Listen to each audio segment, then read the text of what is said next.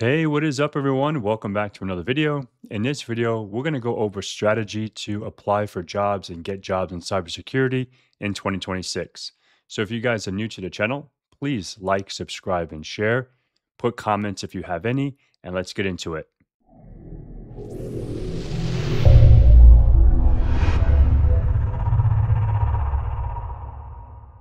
Alrighty then, folks. So, what we're going to do is go over a few things that I think work.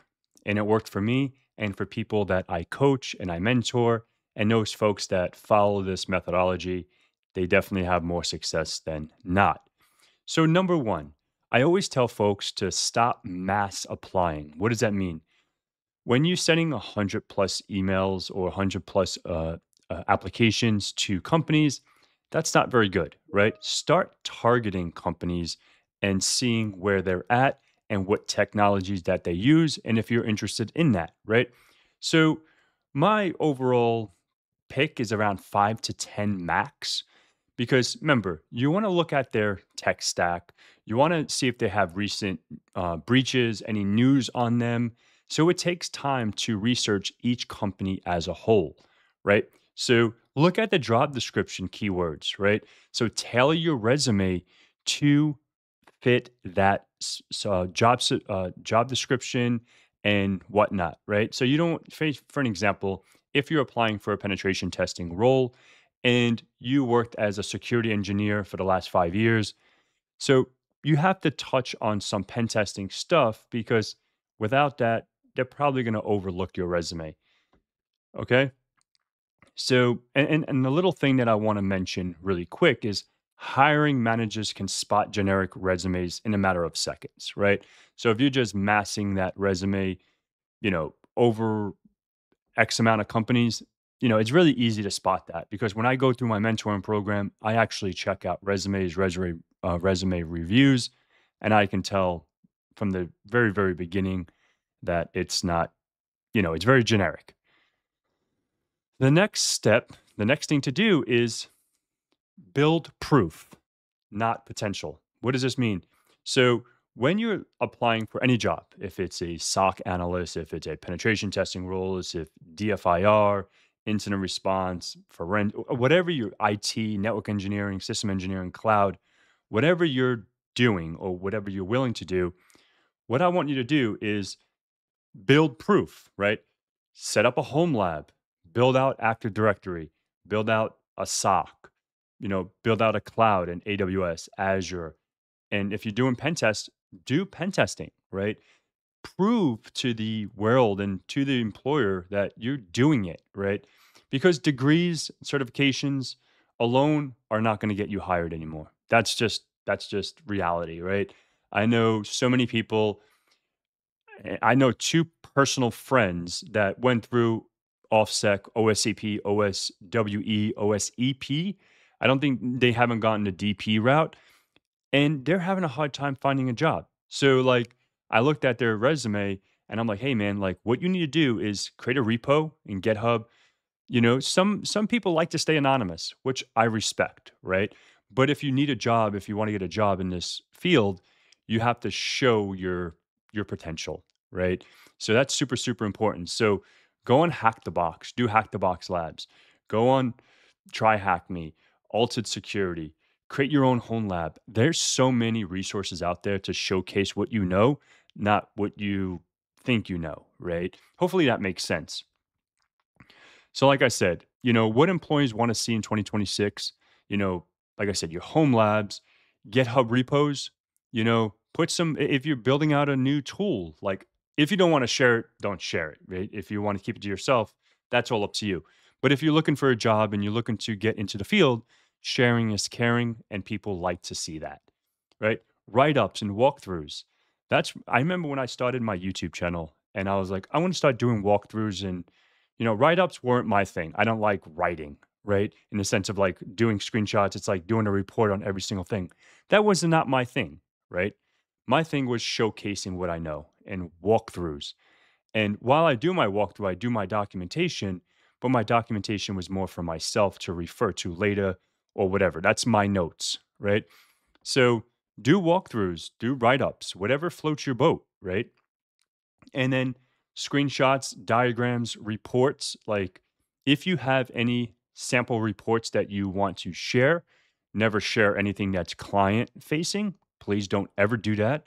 But if you have like a sample report, or if you've done like PMPT or CPTS or any of these certifications, don't showcase theirs, but you have a template to work off so you can utilize that template and maybe walk through a walkthrough and then document that as a quote unquote pen test report. And then you can share that so people can see your writing skills as well. So, yeah. So, some examples that I want to mention here are like some kind of AD attack path, right? SOC alert investigation. You can touch on that. External pen test report, like I just touched on. Cloud misconfigurations. So, if you're touching the cloud, showcase some stuff that you found or yeah, touch on some misconfigurations that you've seen in the cloud. I've done it when I was a Microsoft cloud engineer. Like I used to see a whole bunch of misconfigurations from the defensive side because my mind is offensive driven, right? Like an ASR rule in Microsoft Defender, and that's attack surface reduction. And I would see these misconfigurations and how the mecha team is going to deploy this to so and so. And I'm like, hey, man, I think you guys should do it this way. And this is because I think blah, blah, blah. Okay. So, yeah, if you want to, if you want to, if you can, right, this is what I want to mention too. If you can show you can do the job, they don't care if you can learn it, right? If you want to learn anything, they don't care how you learned it. If you learned it on Hack the Box, Try Hack Me, employers want to know if you can do the job. Just take that into perspective, right? And the next thing, and I want to touch on this because I think this is pretty critical because I've seen this recently, and treat LinkedIn like a job funnel. So what does that mean? A lot of people treat LinkedIn as like a social media, which is social media. It is a social media, but for 2026, if you're looking for a job, LinkedIn is not your friend for social media, right? This is a sales funnel. You want to use this as funneling as much as you can to funnel opportunity for yourself. If you're a small business like myself, if you're a content creator, if you are whatever you are, use that as a stepping stone into your sales funnel steps, right? Lost my train of thought for a sec. It's really early here. I'm trying to do this before I start my day. So, excuse me. But yeah, so like must do's, like these are some actions that you must do on a daily if you want to be successful in landing a job. And like I said, I'm reading all the steps that I do with my mentees, with the people I coach. It sounds weird. I don't mention too much of my coaching on the internet, but I do mentor folks, right? And this is the things that I came up with that work. I've tried so many things that don't work. And then I stop manipulating that and seeing what does work. And things that you need to change if you have a LinkedIn. If you have this, cool. If you don't, number one is your headline. What does this mean?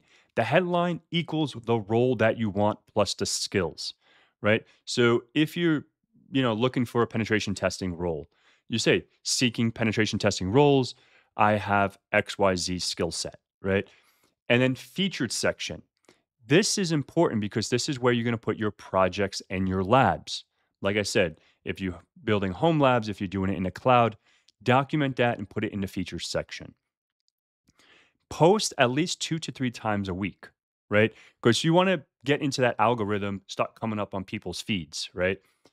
And then another thing that really I didn't really do much of, and I changed it, and I seen my channel, not my channel, my page grow and more impressions and more engagement is comment on security leaders' posts or just comment on posts, right? Because when you like, no one's gonna click on the little 3 buttons and look at whoever liked your thing. Maybe the stalkers do, but I don't, to be honest.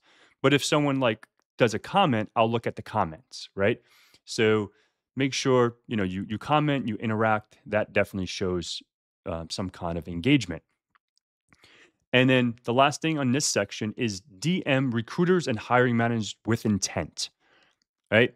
So if you intend to apply for a job, do it with intention. Don't just copy and paste the generic stuff to, write up something, copy and paste to a million people. Please don't do that. That's not going to go well. Okay?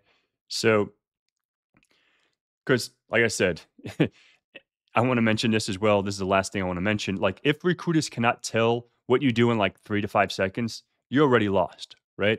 Recruiters, hiring managers, if they can't tell, like, if you just put cybersecurity professional, I had that on because I did it for on purpose for my own thing. But like, if you're looking for whatever specific role, specify what you're looking for. Okay.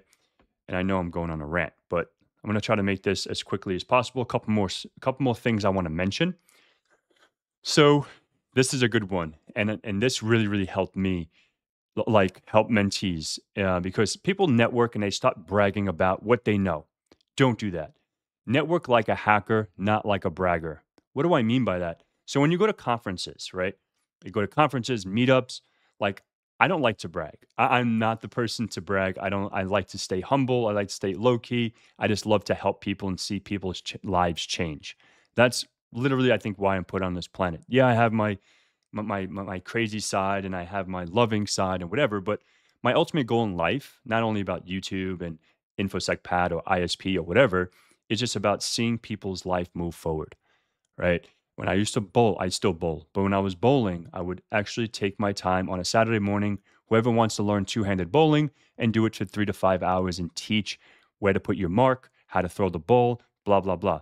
When I skateboarded, I would do skating lessons. So I always was giving back to my neighborhood, my community, or whatever, and whatever passion I have. So this is not new to me. The whole giving back. It's been like that from the jump when I was a kid. So so yeah. So the next section here is most cybersecurity jobs in 2026 is filled before they're posted.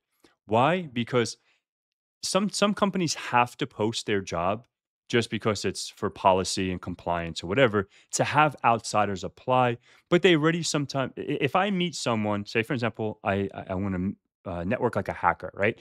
I want to go to a conference, maybe a local B-side or DEF CON or Black Hat or whatever it may be, and I'm saying, I go to the company's booth and I say, hey, are you guys hiring? No, we're not really hiring right now. Why are you looking for a job? Yeah, I want to stick on the pen testing roles, right? I'm looking for a pen testing role. I have 5 to 8 years experience.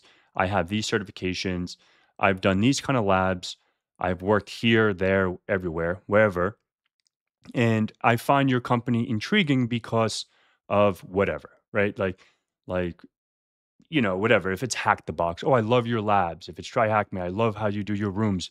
Whatever, TCM, I love how your training is. Your certification was realistic. Whatever the case may be, right? So just have something to follow up with.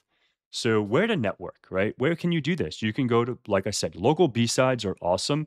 They're cheap and they're local, right? So yeah, sometimes you have some outsiders, but most of the time it's a lot of local folks, a lot of local companies. DEF CON, local meetups, Discord or Slack communities, capture the flag events. These are all places where you can network. So it's definitely cool.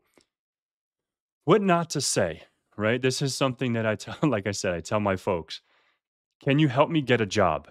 Don't say that, please. Please, pretty please, right? This is an absolute no go. And I actually have a big X on this in my little presentation. So, and what to say? What can you say then? What skills matter most for your team right now? Like, I'm really good at Active Directory. I'm really good with internals and externals, but I'm not so good with embedded or hardware hacking. Is that something you're looking for? Where can I bring my skills to? Right. So, your network is the fastest exploit, pretty much. This is the truth. And the fifth thing here I have on my screen is pick the right entry point. Right? What does this mean? So cybersecurity is not entry level. I'm going to say that right now. You can have an entry level SOC, but it's not entry level. But here are some entry level points, right? This is the best path for you for 2026, in my opinion. If you get a help desk job, you can pivot into a SOC position. If you're working at a SOC, you can pivot into a DFIR position. Sorry, not permission. IT, if you're working in IT, maybe you can pivot to cloud security or cloud engineering. If you're a junior pen tester today, go to a mid level. Maybe if you want to get into red teaming, touch on some red teaming topics. Stop applying for roles that you're not ready for. Please, I know people say just apply and you can learn later. Please don't do that. You're just going to set yourself up for failure. I've seen it. I did recommend that early on in my career. I'm like, if you have your CCNA and they're saying you have, you have to know, CCNP level stuff, just apply. And they would apply. They would get into a network like, oh, we have to set up VRFs. We have to set up BGP. We have to set up OSPF blah blah blah blah blah. And like, oh shit, I just know about show VLAN brief, show IP interface brief. I don't know how to do this blah blah blah because I only have my CCENT back then. So just apply for things that you're ready for, please. And then master interviewing by storytelling. This is the last thing I have on my notes for today. So technical knowledge matters, but communication matters more. All right. Use this formula, right? Please use this formula. Problem, tools used, decision made, and outcome, right? So definitely work on that. That's definitely a good thing. For an example, I can give you an example. Like I detected a suspicious PowerShell activity using Defender logs, correlated that into the SIM, and then isolated the host and documented the incident. That's just like for an example. Okay. So if you can't explain it, you don't understand it. That's pretty much it. And I guess this is the last thing. Leverage mentorship and communities, right? So if you want to land that job, you can reach out to me. You can do something with me as well. I'm more than happy to help you with whatever I can. So the fastest path to get a job in 2026 again in this department is mentors, coaches, study groups, accountability. Most people fail because they're just learning alone. And I know some people love to learn alone, but when you're beginning your journey, please get with folks that are like minded and then just shoot the smack with them. And you can pivot off each other, you can learn off each other, and that speeds up the process. Trust me, I know firsthand. So, speed in cybersecurity comes with guidance and not guessing. So, that's pretty much it. And that's all I got for today. And I hope you found this informative. If there's anything that I missed or anything that you want to learn about, please put it in the comments below. Thank you so much and happy 2026. I love you all, and I'll see you guys in the next one.